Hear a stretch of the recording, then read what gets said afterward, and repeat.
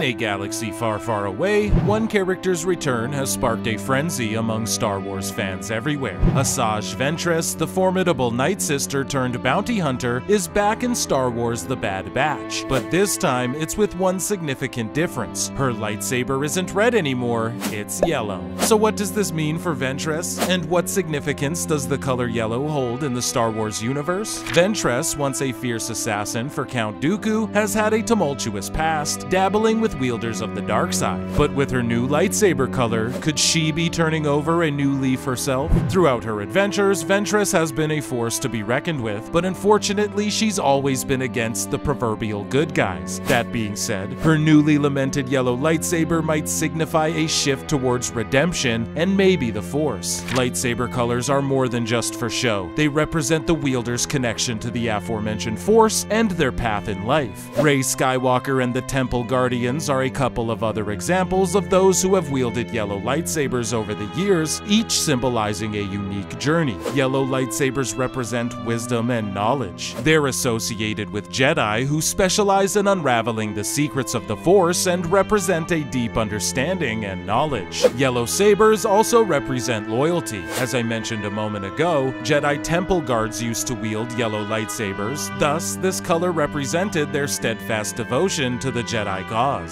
So what's next for Ventress? Will she find redemption within the Bad Batch, or is her past too dark to ever really escape? Tune in to the Bad Batch on Disney Plus to find out, and may the Force be with you, young Padawan.